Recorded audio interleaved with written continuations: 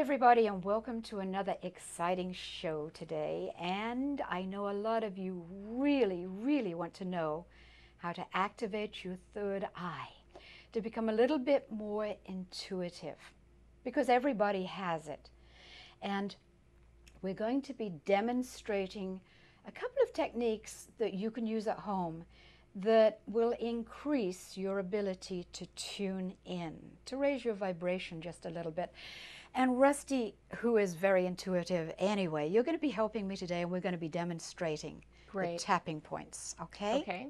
So the third eye, right here, you've got your eyebrows right here, and right here is your third eye.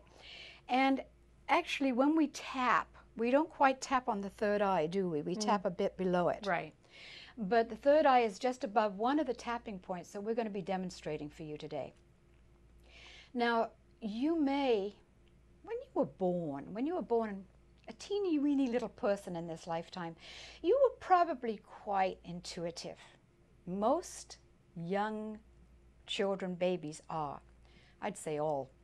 But the stress of the family you happen to come into, which you chose, you can believe that or not, it doesn't matter, and the survival that you need to get through having chosen those parents will often shut down your own intuition, your psychic ability. And your parents say, stop making things up and get real. And as you grow up, you just begin to lose touch with that ability that you probably have quite actively inside of you. And there's a few things that people think and feel that may hinder the ability of being more psychic, more intuitive. Rusty, help me out here. One of them is definitely some people can be afraid of what they're going to see. Yes. Another one can be if you're reading for somebody, using your intuition for somebody else, what if you see something you don't want to tell them? So it's not just for yourself. You may be afraid that you're going to see something you don't want to know, but if you're trying to help somebody else, you think, if you see death, I never see death. And death, of course, to me is not death anyway, it's just a crossing over. But you know what? I asked to not see negative things. I think that's how you feel too, right? Yes, definitely. Unless it's really useful to someone, why do you want to know? Let's focus on the good stuff that's going to raise your energy, raise your vibration, help that other person you might be helping become happier or get through the challenges more easily. Exactly. So let's just focus on that one thing. We'll just tap on that one thing, because there's a couple of techniques I want to share with you too. Which do I do first? Let's do a little EFT clearing first before I show you the techniques. Okay. But let's activate our hands before we do the clearing.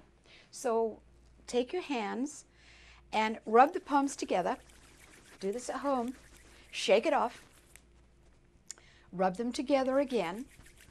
Now put them a few inches apart.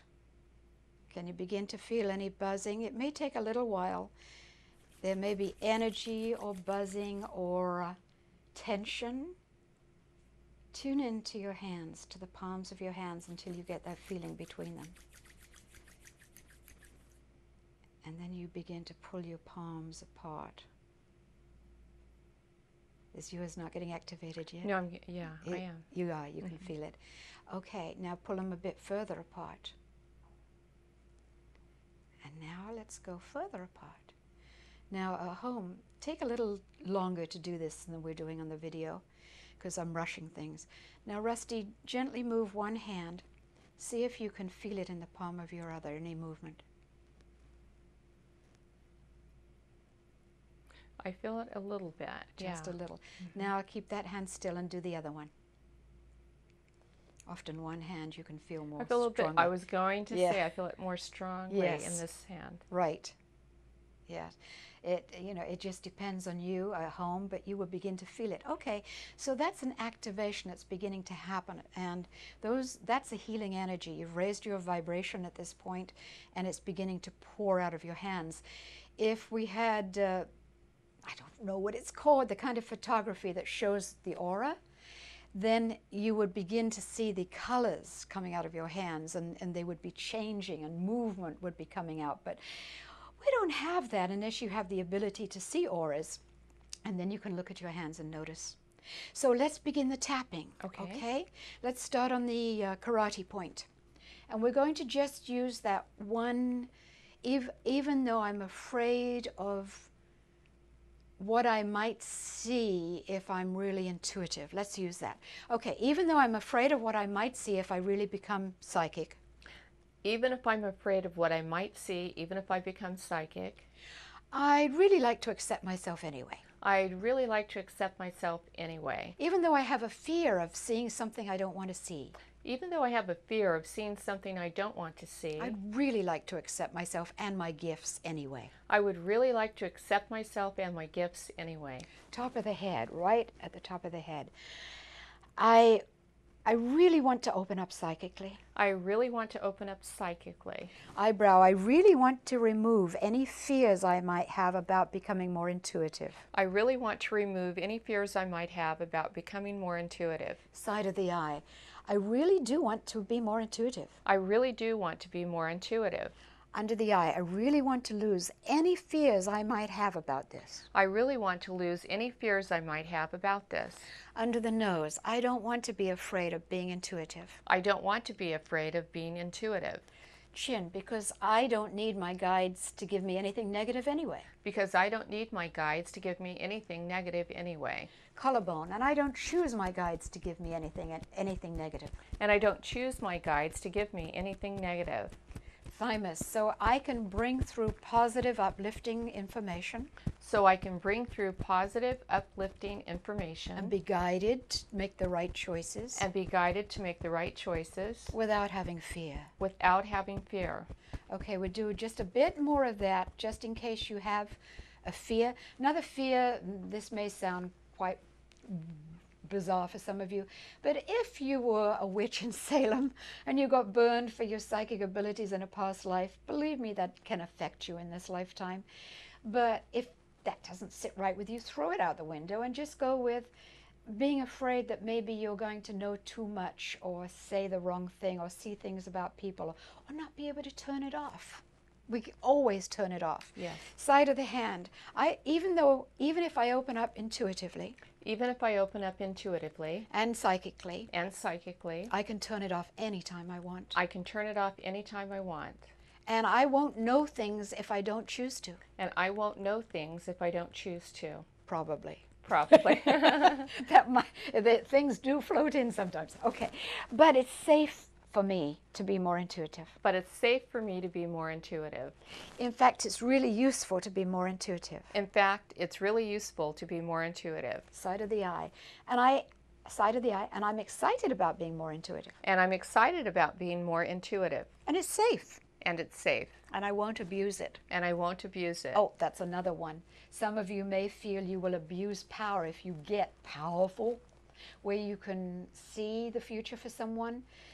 If that's a worry at all, you're not ready to do this with me today. You need to get your ego out the way.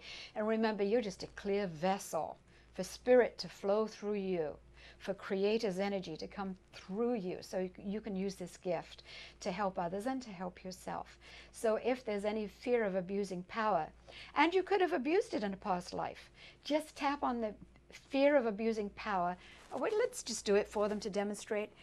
Even though part of me may be afraid I'll abuse this power. Even though part of me may be afraid I'll abuse this power. I'm almost sure I won't. I'm almost sure I won't. Because I choose not to. Because I choose not to. Even if I did in a past life. Even if I did in a past life. I choose not to abuse it this time around. I choose not to abuse it this time around. So it's safe for me to be more intuitive. So it's safe for me to be more intuitive. It's safe for me to be more intuitive. Safe for me to be more intuitive. Okay, now stop for a moment. Shake your hands off. Rub them together again.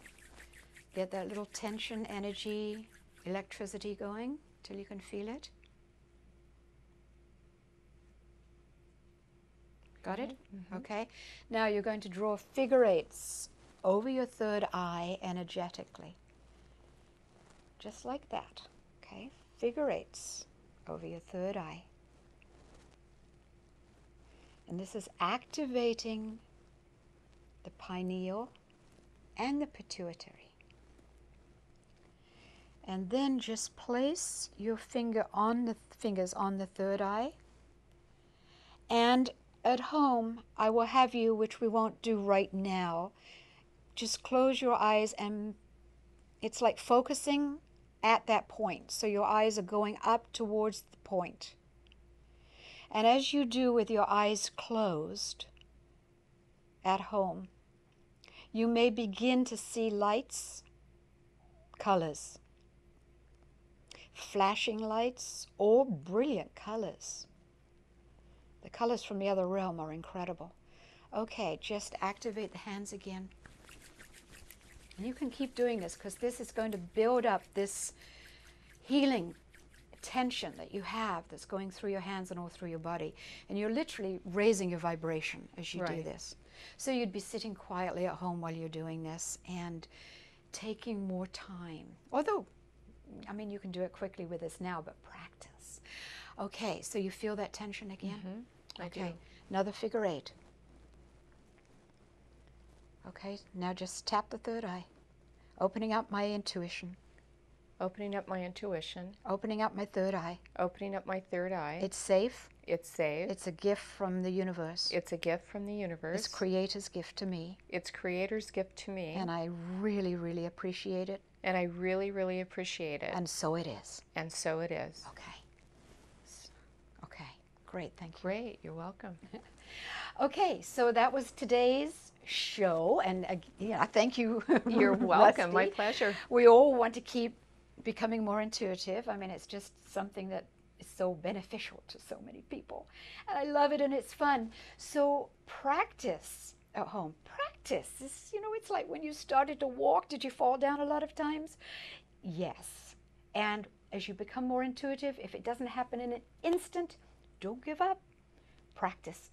So thank you for joining me today on today's show. We're going to have so many more shows, so many different topics.